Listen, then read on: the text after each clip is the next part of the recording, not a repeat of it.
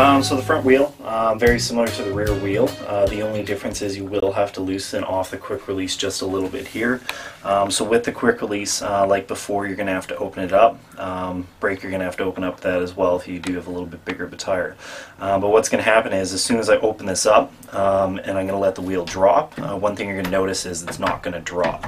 That's because there's a little bit of tabs on the bottom of the fork here, and that prevents your front wheel from falling off if you are going to apply the brake.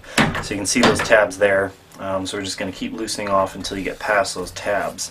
What those guys look like is you can see these little bit of a notch there, a little bit of a lip, fork tabs, dropout tabs, list goes on of what you can call these guys. But that keeps your front wheel on, so if you don't tighten this quick release enough, it's just to make sure you don't lose your front wheel when you brake.